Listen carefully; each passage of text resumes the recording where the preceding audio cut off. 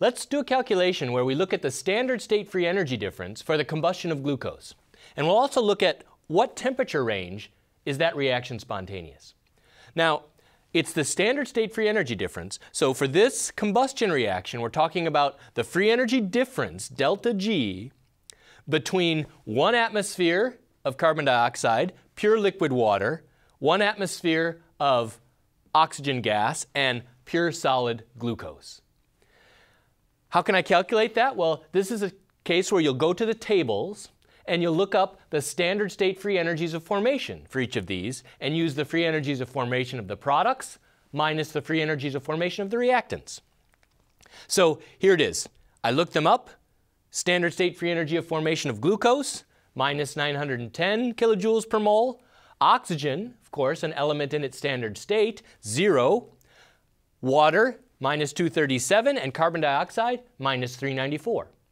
So I can take now the free energy for the reaction is products, 6 moles of water, 6 moles of carbon dioxide gas, minus the reactants, a mole of glucose. Of course, oxygen, 0. So some simple arithmetic gives me minus 2876 kilojoules for this chemical reaction.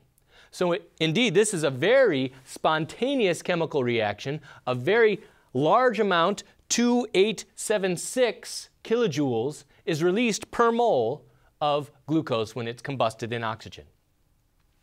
What temperature range is this reaction spontaneous for? Well, here's the chemical reaction and the free energy difference. Is it spontaneous over a broad temperature range? In order to do that, we need to know the enthalpy and the entropy. Those are relatively independent of temperature, and they tell us how delta G varies with temperature.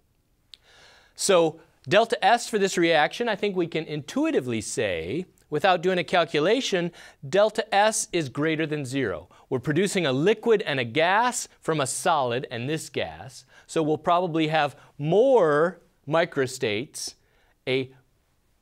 more ways to disperse the energy in the products than in the reactants, complicated molecule gas going to a liquid and more gas.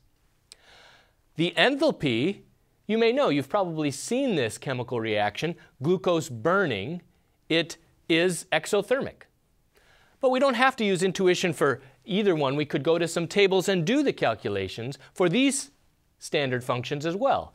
I did that for the enthalpy. I went and looked up the standard enthalpies of formation of all these, and I used the enthalpies of formation of products minus reactants, and I showed that the enthalpy is indeed negative. It's an exothermic chemical reaction. So with exothermic chemical reaction and delta S, I have an intercept on the y-axis that's negative for delta G. So it starts out at negative.